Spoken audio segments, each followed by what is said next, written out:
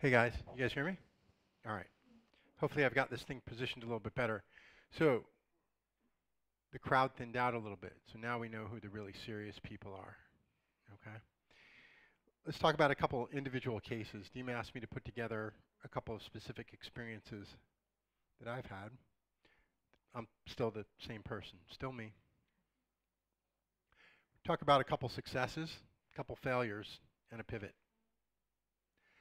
About.com was a top information site. It was we started it. I think we started the company in 1996. Okay, over 20 years ago. Over 500 topics. It was the largest. Again, we talked about this a little bit before. I think massively collaborative produced website. It's hundreds of guides, individual people running all these different topic sites.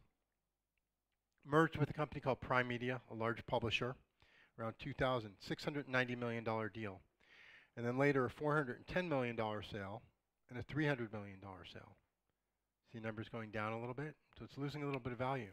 Not necessarily because the company was losing value or it wasn't doing its job, but there was just more stuff on the internet. In 1996, there just wasn't that much. This was doing SEO, search engine optimization, before it was a term.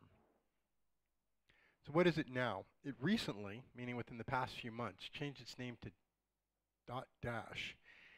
The new CEO decided that instead of working off of SEO, off of search engine optimization, gotta stop that. Was that you? Because I don't think I can do that from here. All right. So what they did was they rebranded it because the content still had tons and tons of value. But the idea of getting people to come there for search engine optimization wasn't working. The brand wasn't something people were remembering and coming back to. It was more just catching new people through search engine optimization. But here's the point. This property lasted over 20 years. How many web properties last 20 years? Not too many, just a handful.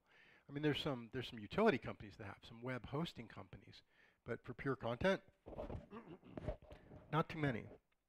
So the brand ran its course, but this was a wild success. Lots of people, lots of revenue for multiple companies.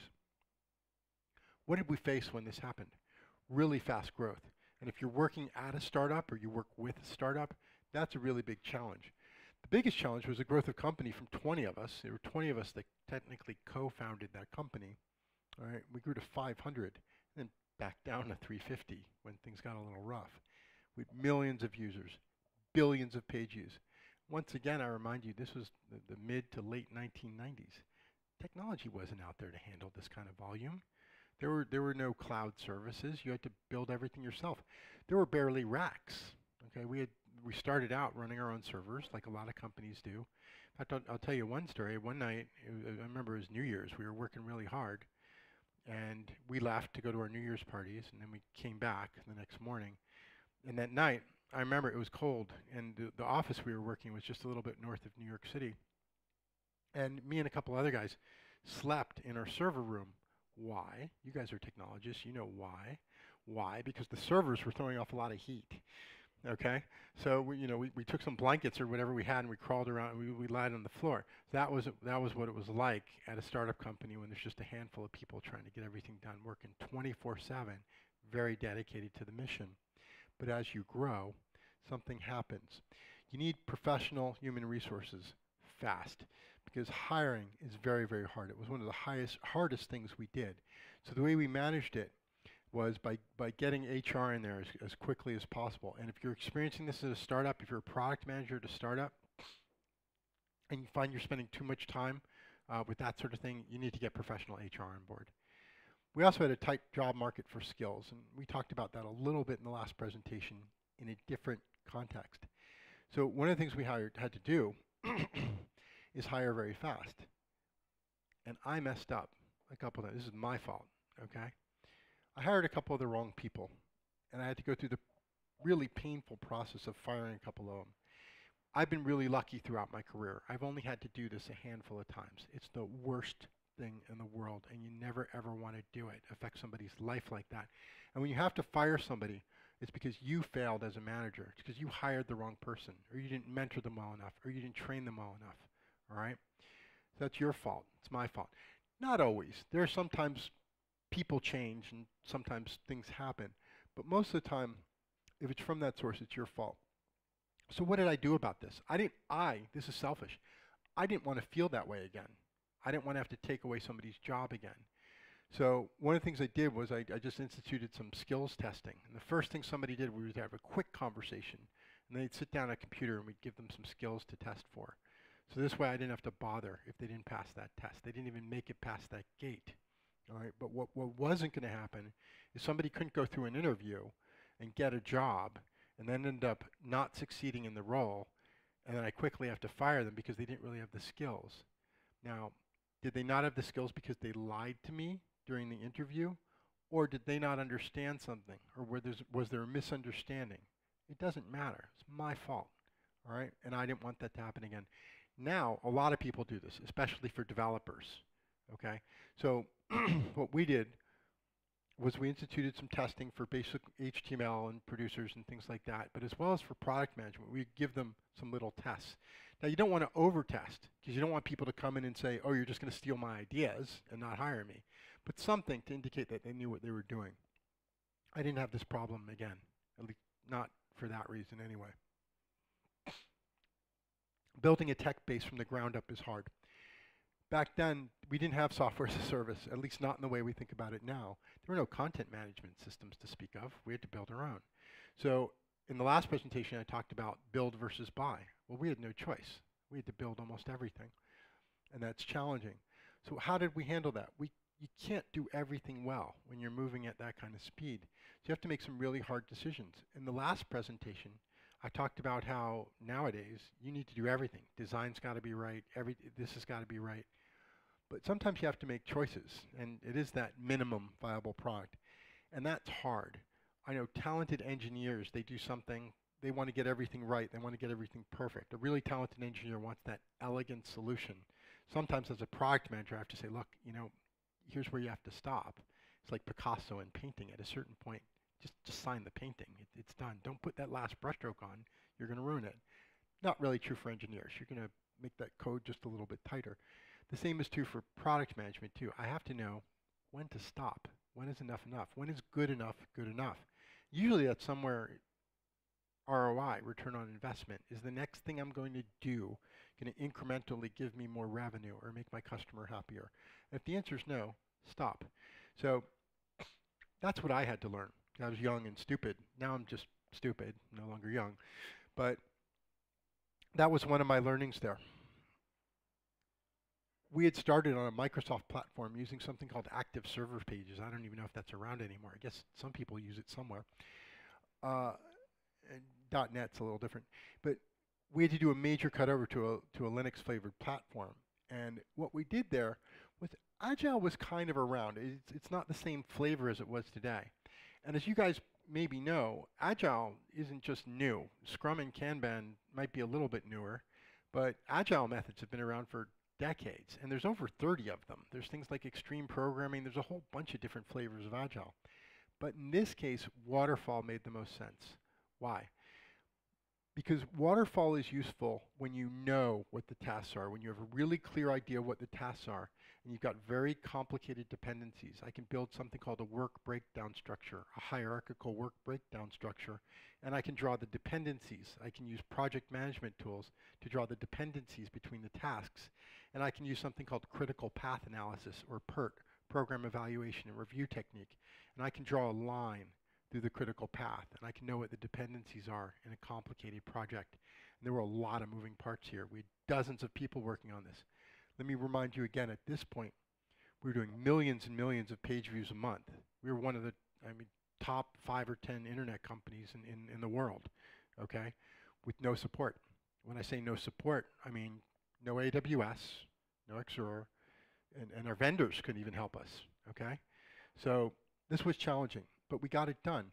And then the night we did the cutover, no outage, no problem, okay? So that was a feat. So my learnings there was about the screwdrivers, the right tool for the right task at hand. Sometimes something fast and furious works, whether it's agile or just a big to-do list. Other times, waterfall's just fine. So I go back to what I said in my last presentation. The tools The tools are things you use to apply to the problem at hand. Don't get sucked into the whole, oh, you have to use Scrum, you have to use Kanban, you have to use that. You have to use the appropriate thing for the problem at hand, and you get to choose what that is, hopefully. If you don't, do what you can. But when you have the opportunity to choose, try and look at the world as it is and apply the right tool, because it'll help you. Our other problem was marketplace was still very new to digital. Consumers, people didn't have the visual language that we take for granted today, okay? So we just tried to keep very basic, simple UI in there. My role, I was a co-founder, VP product, led product management. I managed the visual structure, the taxonomy, the file system, everything down to server-side includes and how the templates were structured. At that point, I was still doing some front-end code. We really didn't have much CSS. I used JSP for our XML output. And some of what I did was I studied a lot about IA, about information architecture, which was still kind of a new concept then. But I developed a templating system allowing search and replace of giant code blocks, and that's how we did some of our upgrades. Because as I said, we didn't have a CMS, so some of it was done manually. The other things I learned there was the hire slow, fire fast is both right and wrong. You need to hire slower, all right, that's good. Make sure you're getting the right people. But you don't necessarily fire fast. You got to make sure you assess what's going on. All right, it's your responsibility, I think, to help develop other employees. If something's going wrong, give people a chance to correct. Remember, you're on your own, okay? You better not suffer any life consequences or have anything weird happen. But for your employees, find out what's going on. You don't know what, everybody in this room, everybody around you, everybody is potentially fighting battles that you don't know about. I don't know if one of you has a sick kid or is having trouble in your relationship. I have no idea what's going on with all of you.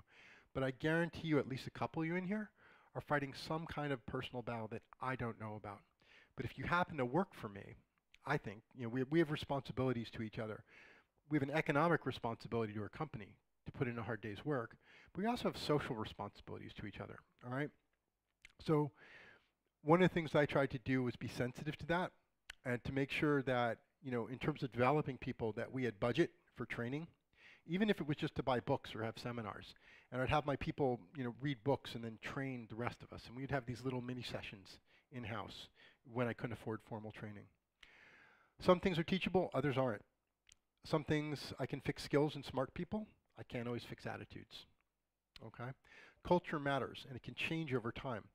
Entrepreneurs who join a lean, fast-moving company have a different mindset than fast followers and employees who join later. None of them are necessarily bad, but you have to manage the us versus them mentality. It's especially sensitive if some of the early entrepreneurs had things called stock options where they had stake in the company potentially worth lots and lots of money, and these people had less. For good reason, they joined later, they took less risk, but still, you have to manage that. Right?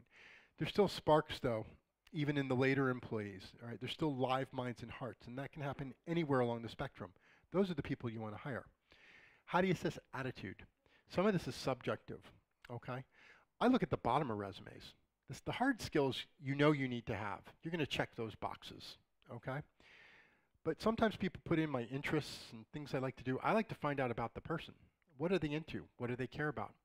And I couldn't care less if they agree with me or not. Like, let's say somebody's out there and they're involved with politics. It's not my politics. I don't like it. You know what? I don't care. Here's what I care about, that they care about something. I don't even care what it is. I don't care what their hobby is. I don't care if I think it's a stupid hobby, but that they care about something. Not everybody does. Some people are just wandering through the planet, and that's fine. We need drones, okay? Just not on my team. So I learned about the leader-servant role. I need to guide and lead and offer direction, but I shouldn't do the job, and I shouldn't try to do the job. I get to tell people what to do or how to do it, but not both. Otherwise, I think I'm just a bad manager. People don't leave companies, okay? They don't quit companies. They quit managers, mostly. All right, so what I try to do, it's hard. I try to self-assess my own reaction and my own misspellings to the output of others. Now, if I don't like something, is it because it's just my opinion, or is it fundamentally wrong?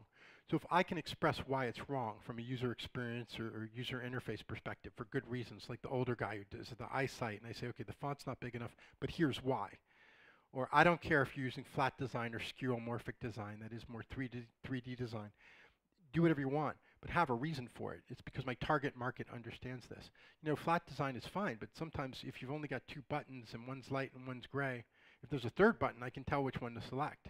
But if there's only 2, I'm not sure really which the on and off state is, okay? So there's some things that are right or wrong, and there's other things that are just opinion. My favorite color doesn't matter, but the color being wrong for the market does matter. So you need to know the difference. So you need to assess your own perspective. Let me tell you a quick story about the parable of the 3 stone cutters. I don't know if you guys have ever heard this. It was popularized by management guru Peter Drucker, once again, who I managed before. What's this guy doing here? Actually, I know you want to go fast, so I'm going to go quickly here. Guy's walking through a forest in old England. Comes upon this first guy here. He says, "What are you doing?" He's kind of grumpy. He says, "I'm hacking at this stone." Comes across the second guy. This guy's a little happier. He's whistling a little bit. "What are you doing?" I'm shaping a corner piece, and I'm going to be the best stone cutter ever." Third guy, "What are you doing?" There's a light in his eyes, and he's happy. "What are you doing?" "I'm building a cathedral." Okay? Same thing. Looks like the same task. Here's the lessons. The first one's earning a fair day's pay. Good for him. The second one wants to do a decent job, mostly for himself. The third one has a vision and commitment. Oddly enough, it's the second cutter that's potentially a problem. The first one's doing a job. The third one is potentially a leader who can share his vision with other people. But that second one wants to do it for himself. Now, it's good. We should all strive for personal excellence, but hopefully in the service of something bigger. All right, because most studies show that that's more highly motivational. It makes people happier too. But this guy may be a good worker, but he's also a mercenary. He's going to leave for a better job or for more money. He doesn't care about culture. He might not care about your mission. He's in it for himself. All right? It's a dangerous attitude. So what are you building? What are you guys building? All right? Do you care about it? That's a little toy plane I built for my little girl. That's her dresser. This is a snowman I made, but I made it out of wood, so even when the snow melted, it'd be fun. How do you turn this, a bunch of boards, and use tools to turn it into this, my minimum viable product, okay? And then this, something beautiful, okay? Obviously, I like to make stuff with wood. It helps to actually care. At least I think it does. And it doesn't matter whether you're doing woodworking or coding and put it in here. It makes a difference in the output, I think. All right. Other people might not. Other people disagree, but this is my perspective on it. Open Sky. What it is, it's an expert-driven personal shopping experience. It's high-quality curated goods. 70,000 independent merchants, over 20 million shoppers. It's VP of product. I was not a co-founder of this company, but I was early in. I did some of the initial technical development of some of the first stores, the information architecture, a lot of stuff, right? Early in, you have to do everything. So I implemented Salesforce, not just Salesforce, apps on top of Salesforce to do all kinds of crazy stuff. Order management and reverse logistics, if you know what that is, product returns, which are just a royal pain in the butt. Kills your margins, it's very complicated to do. Early design, later designs. The customer-facing front end can only come together with the functional tools for the merchant to create and manage the experience. So I did the wireframes for that and some of the front end code.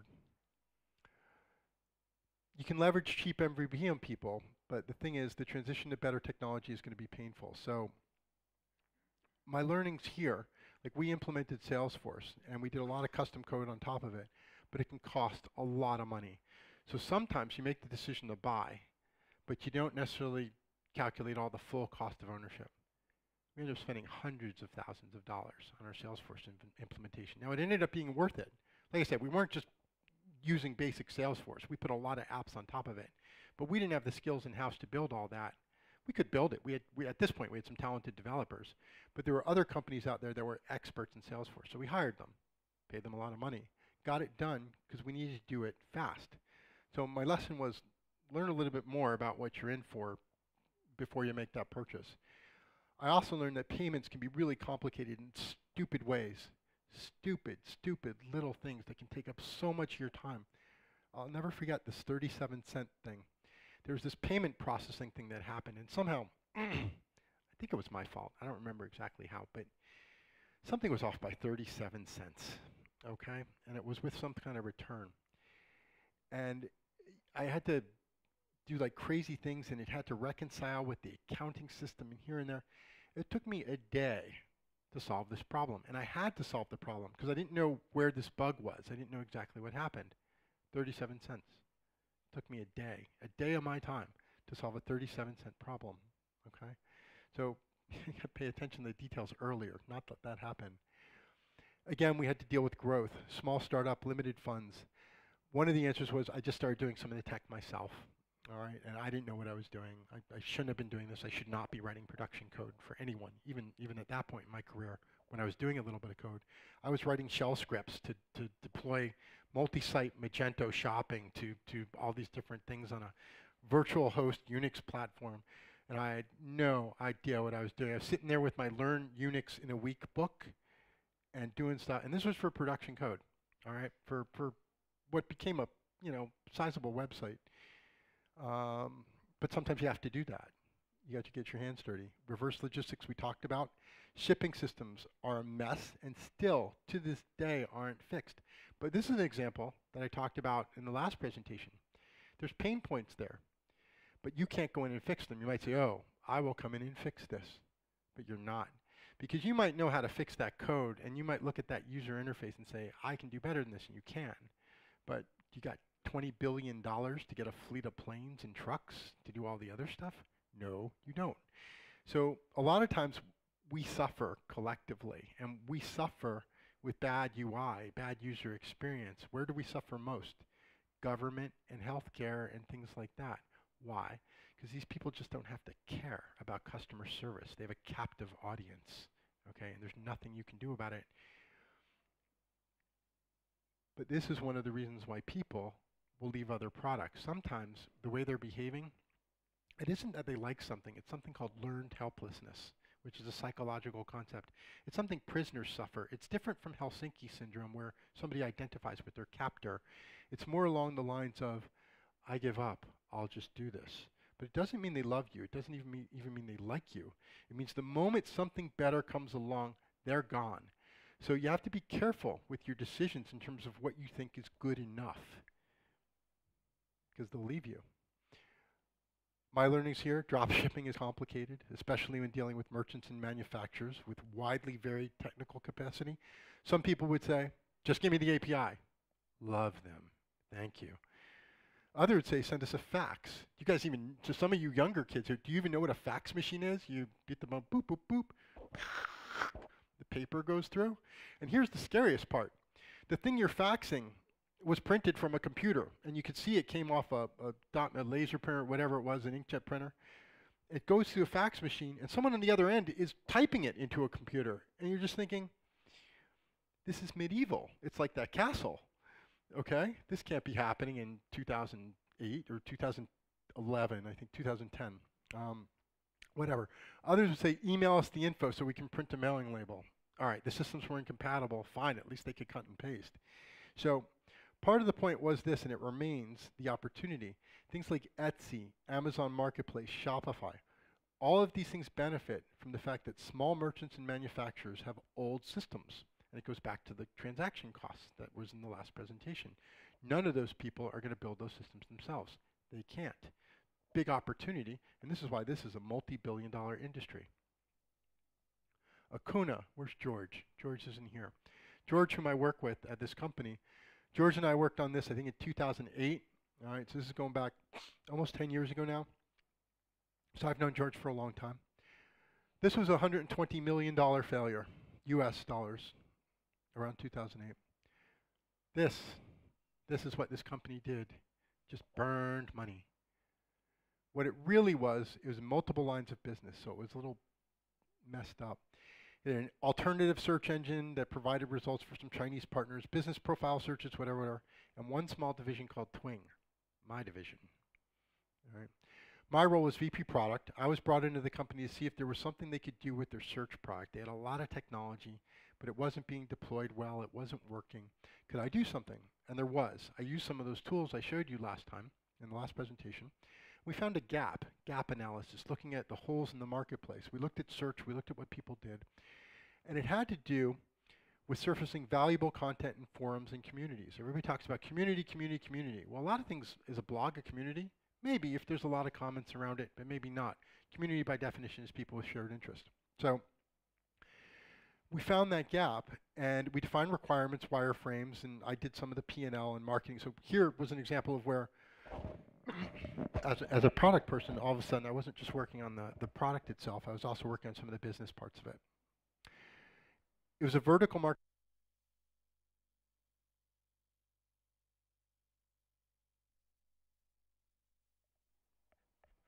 Niche search service.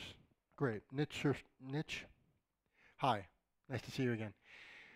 Niche search service for forums and community.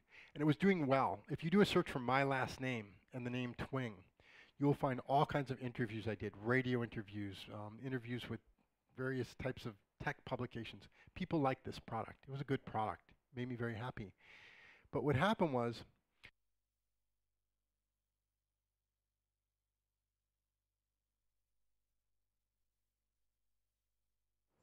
hi again. The parent company blew up financially from the other failed business units. So we tried to reorganize right around this business unit and sell that product alone. Myself, the general manager, and the CTO, with the CEO's, the chief executive officer's permission, we said we want to take this division out. And we went searching for venture capital. We wanted, I don't know, $5 million or something. Not a lot of money. It seems like a lot of money, but it's what we wanted, okay? We found it. We found people willing to give us $5 million because we proved the business case here and the mathematics of the business case. But it didn't work out because we were too late, all right? One of the things, one of the things that happened is we were going after social content, but we were wrong about the type of content. Twitter was just starting to grow at this point, all right? It was too soon to tell what kind of value it might be, but the better move would have been to collect Twitter. If we had done that, maybe we would have been able to exit and get it better on time. But what happened was some of our contracts with the parent company were so complicated that I couldn't carve out this division, all right? And this wonderful product ended up failing with the rest of the company. And by the way, this is part my fault, all right? I made the decision on forums and communities because I love forums and communities, and I'd used them a lot. I didn't fully understand Twitter yet. Actually, to some degree, I still don't, and we could talk about that for a long time. But at that point in time, looking forward, I didn't see this, okay? I don't know if it would have helped, but maybe. The point is, it should have been an explicit decision. I should have said, I'm going after this first because of X, not, oh, I don't care about that, all right? I didn't look at this. This was a painful lesson. So my lesson here was to try and recognize failure earlier and act. The small group of us that tried to do this had the opportunity to do it, and we didn't do it. The other thing I learned was about fiscal responsibility and a wind down, financial responsibility. The CEO of the parent company was a talented financial executive, so he made the right decision. He said, look, we're burning cash. We're going to go out of business. Let's do it right, okay? You can't just fail. Like, you guys might not care about this, but if you're ever involved with a startup or you're become a business leader where you're involved at that level, you can't just go out of business and go away because there's financial repercussions for that. And at a certain point, you can actually become criminally liable for some things. There's some things where you can be sued, but other things are just wrong. So we wound down the company. And seeing how he did that responsibly was an important lesson. All that's left of this is a patent. Now, for some reason, I'm the only one on this patent, which isn't really fair. I don't know how that happened. I didn't do that. There should be a team on there. An old blog of mine and those stories that I told you about. So let's move on to a pivot then. This is adkeeper.com, nowkeep.com. This was an innovative means for consumers to try to own their own advertising experience. What we were doing is we were putting little buttons on ads all over the internet, billions of ads, so you could keep them for later, kind of like Pinterest or a like button or things like that. It's actually a brilliant idea. The idea is that banner ads were interrupting your experience, but you could save them for later if they interested you. So I think it was a spectacular idea, but sometimes things don't always work out so well, even with a seemingly good idea. We had big marketing and sales. All right, here's New York City. There's a big banner here and stuff like that. So we were spending a lot of money. Big funding from big names. We had $35 million in a Series B financing and $43 million total capital spent. All right, now we still have some of that money. The company's still in business as this new thing. Successful name brand CEO, a guy I've worked with before. He's a good friend. Experienced product and technology team, really talented developers. We built a wonderful product. Everybody got, though, that this was a big experiment. If this had worked, it would have been great for the brands. Okay, brand loved this, but consumers didn't care. Remember, I talked about the WIFM, the what's in it for me. Why did it fail? People have banner blindness. Most people don't even see banner ads. Only 8% of people click on them. They're useful for halo effect of branding, okay? But people don't really use them. We couldn't really educate consumers. Only 2 or 3 companies on the planet get to do that. Google, Microsoft, Facebook. No one in this room should be implementing a new button or a new icon, okay? You don't have the marketplace power to do that. Use the iconography, use the things that other people have injected into the marketplace first. People won't understand. And if they don't understand, at first they get frustrated because they think it's them. And then they realize, no, it's not me, it's you. And they get angry at you. And either way, they abandon your product. So consumer education. Here's the important one, though. No one cared. It didn't provide enough value for them, okay? All right, very good. See what's there? $43 million. $43 million. How many companies could you build for $43 million? Most companies get funded, you know, if you a few hundred thousand, right? 43 million. So potentially, you could potentially fund 100 startups for that money. All right. What is it now? It's a fashion brand using the Keep technology that we developed, like a Pinterest for shopping. And it's also got universal shopping cart technology, so you can buy across unconnected merchants. So what did the pivot do? Now, I had actually left the company at this point, sort of. I was still consulting with them and doing other things. But, you know, I personally had loyalty to the staff there and to the CEO and, you know, also stock options, okay? So it was somewhat selfish. But what happened was, it's now a new and useful product. It's not necessarily the biggest hit in the world, but there's actually hope for the future. But the other one wasn't. How did that happen? Because it was a mature group of product owners there. We looked at the numbers. We knew what was happening.